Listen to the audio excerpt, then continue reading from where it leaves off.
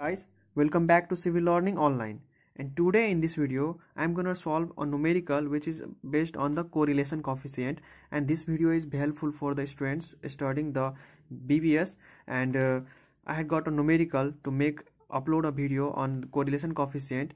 And here you go. If you want to learn the regression equation, then you can have the link for that video in the description. And here is the numeric problem which I am going to solve in this video. And without any further delay, let's get started.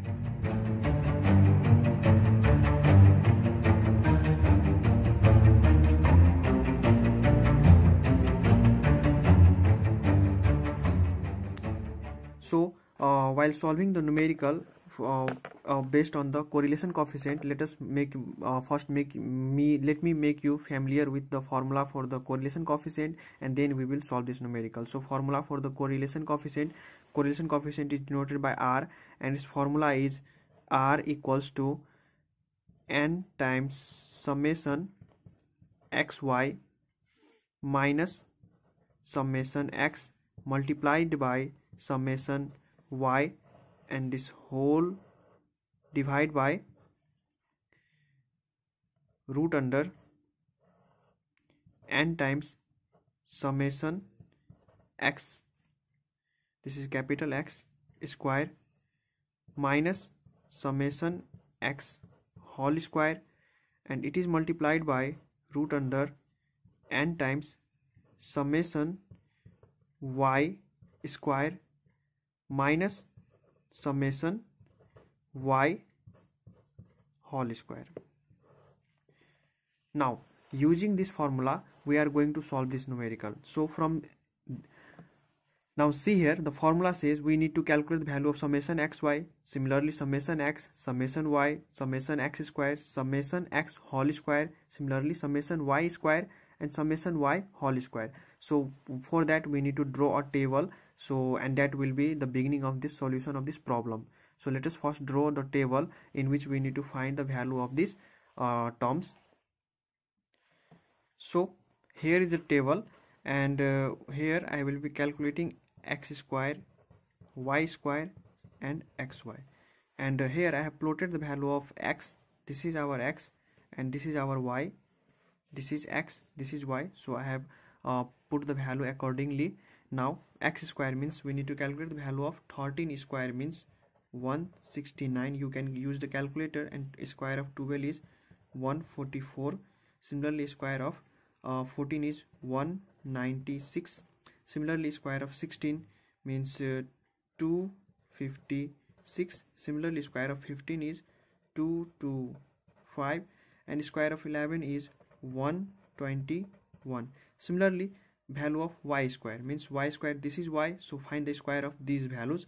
So square of 26 will be 676.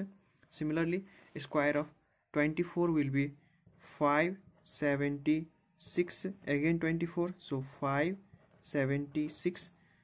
Value square of 27 is going to be 729. Similarly square of 25 is going to be 625. Square of 23 is going to be 529. Now we have to calculate the value of xy, and this is x, this is y, so multiply these two. 13 multiplied by 26, then we will get 338. Similarly 12 multiplied by 24, we get 288. Similarly 14 multiplied by 24, we get 336. 16 multiplied by 27, we get 432. 15 multiplied by 25, we get 375. Similarly 11 multiplied by 23, we get 253.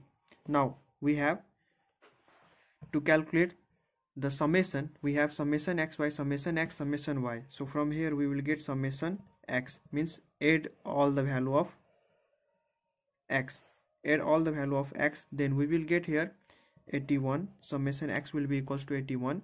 Similarly add all the value of y, we will get summation y. Summation y is equal to, this is capital Y, sorry for this, capital Y, we get 149. Similarly summation x square, we get 4 ones means 1111. Similarly, summation y square, on adding this with calculator we get summation y square equals to 3711. Similarly, summation xy we get 2022. Now put the value of each and every term in this equation, and we have n is equals to number of items. We have n equals to 1 2 3 4 5 6, so we will have n equals to 6. And if you rewrite the equation and put the value, then we will have r equals to n multiplied by 6. N means 6 multiplied by summation xy, and we have the value of summation xy equals to 2022 minus summation x multiplied by summation y. Summation x multiplied by summation y means 81 multiplied by 149, and this is divided by root under n means 6 multiplied by summation x square means 1111 minus summation x square, summation x whole square, and we have summation x equals to 81 and its whole square, and multiply by root under, we will have root under n means 6 and multiply by summation y square. Summation y square is 3711 minus summation y whole square. Summation y is 149 whole square. So on solving this, we will get r equals to 0.76. This is the value of the correlation coefficient for the given numerical. And using, if you have understood this numerical, simple, it is very simple, just you need to remember the formula and you need to proceed. I hope you understood this video, and see you in the next video. Till then, stay safe and take care of yourself.